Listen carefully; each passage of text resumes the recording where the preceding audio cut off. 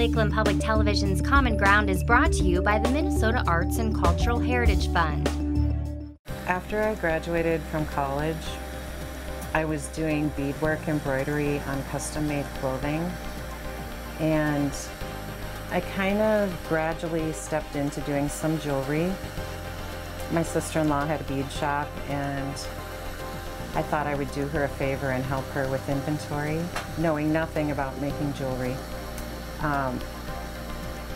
And what I found was that I wasn't happy with my work because I had to choose from beads that everybody else had, and you end up with a look that everybody else has too. So I decided that if I wanted my work to look different, I was going to have to make my own beads. And thank God that we don't know what we're getting ourselves into. So I ended up buying a torch and some glass and studying like the chemistry of glass, annealing points, more technical aspects that you need to know, and then just playing with the glass to find my own style. And it went really well. So I just, you know, for probably 3-4 years, every time I sold something, I bought a new piece of equipment or a new batch of glass. The glass blowing actually took probably about 4 years to really get to a point that I felt good about. It takes a lot of practice. And I think we're ready to apply the glass color.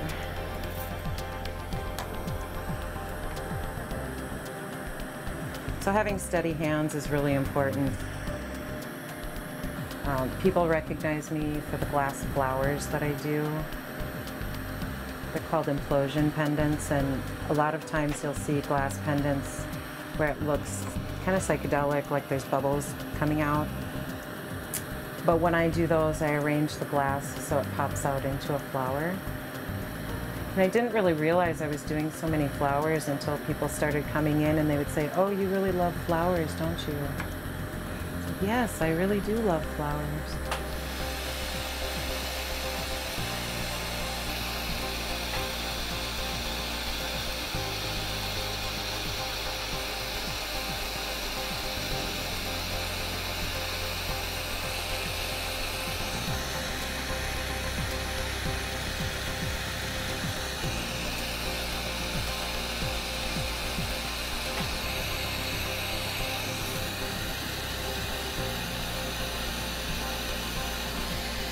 It's like a marriage between gravity, heat, and breath, because your shape that you get is ultimately going to be how well do you have everything aligned, how well is it centered, how hot is your flame, how much breath are you blowing into it. And it does take a long time to do it well. You know, there are a lot of wonky beads out there in the world from my early days. But the thing about doing art is that even if you're in that learning stage, you still get such a deep sense of satisfaction from doing it. So it doesn't matter. And if you put it in the right piece of jewelry, it looks like it's supposed to be that way. And it is.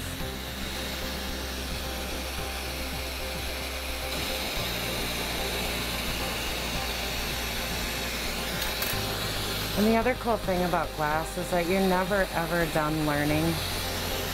No matter how good you get and how far you go, you can spend a lifetime and just keep getting better, you know?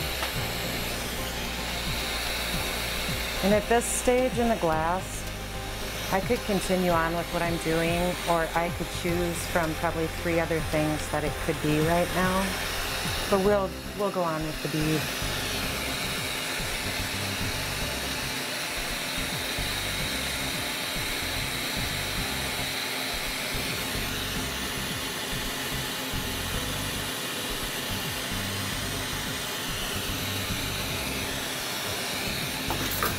So that will become the front of the bead.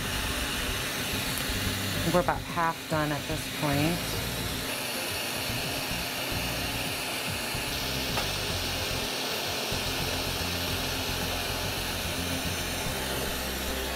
Okay, so it's thickening up really nicely. It's flattening out, but We have to find a way to get air in there and puff it into the right shape and pop out another hole.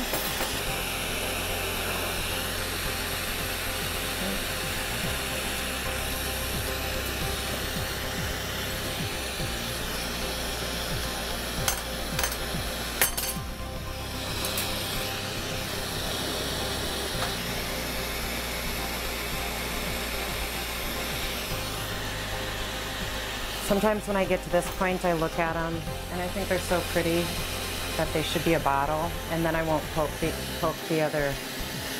the other hole out on the side. I'll just add either a base or I'll add a lip around it so that I can wire wrap it into a hanging bottle. It just depends on how I feel about it at this point. I actually started making the bottles because I've always had a bit fascination with tiny things, and those were some of the first things I ever started making. But as I did shows, people kept telling me the story about tear bottles. In ancient Egypt and Rome, when a loved one passed away, they would take bottles and fill them with their tears, and then they would put them in the tombs.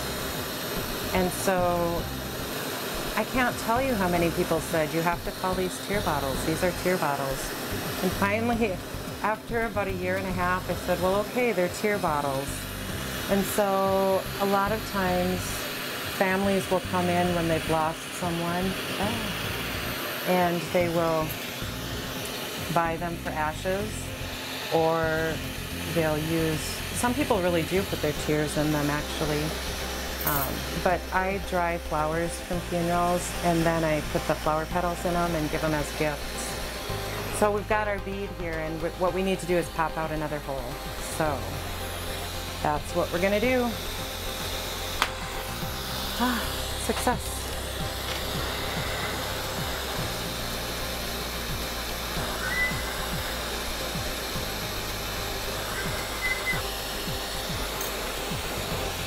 Okay, so now we have to take the tubing off of the other side and fire polish it all so it looks nice. Okay, I think we can live with that.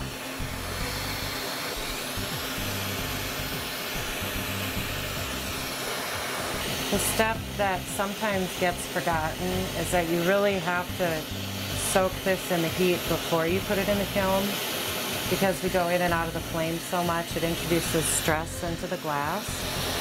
And even though you can't see cracks, if you don't really soak it with heat, those cracks can appear later on. So I think it's done, and it's ready to go in the kiln.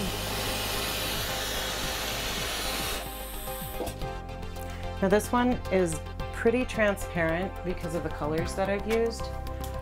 So when I actually incorporate that into the jewelry, I'm going to take advantage of the transparency and fill it up with something. Might be beads or notes or who knows.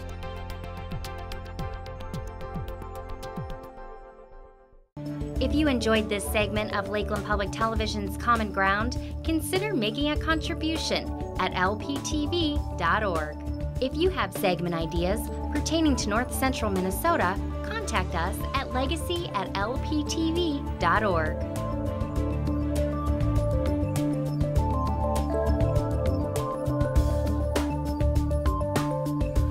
Common Ground is funded by the Minnesota Arts and Cultural Heritage Fund by the vote of the people on November 4th, 2008.